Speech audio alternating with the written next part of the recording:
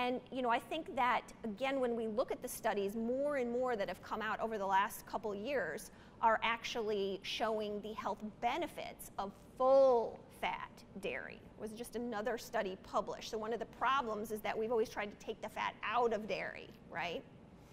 But when we see the full-fat dairy actually having positive outcomes, including cardiovascular ones, I think it's time to enjoy dairy, but enjoy, again, the full-fat dairy. And that's not necessarily just for people who are on a well-formulated ketogenic diet.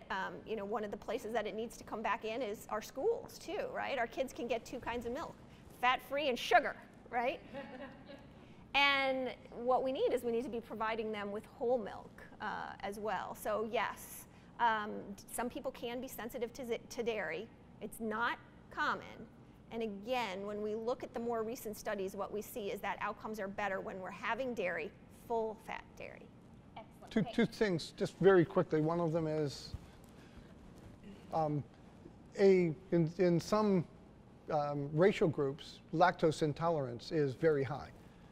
And that's due to the sugar in milk called lactose. And that sugar in milk also adds to the carbs in the diet and raises insulin. So if we focus on dairy products that have most of the lactose removed. So if you eat from Greek yogurt, if you eat hard fermented cheese, not that American stuff that they just take milk and take the water out of it, but real cheese, full fat cheese, and cream and half, those things, most of the lactose is gone. And so lactose intolerance is a minor issue for most people. Some people are very lactose intolerant, and they know it, and our coaches can help people figure that out. There, as Dr. Hallberg mentioned, there are a very small percentage of people who are sensitive to some of the proteins in dairy.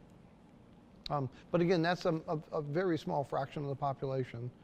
And then the benefit of dairy is it's probably the richest source of calcium that we get from real food. You can get calcium from dark green vegetables. You can get calcium from bone broth if you boil the bones long enough, and from some nuts and seeds have some calcium. But the richest source of calcium in our diet is dairy, and a couple ounces of cheese per day will meet about 50% of the person's optimum calcium needs. And I hate to cut that out just on principle.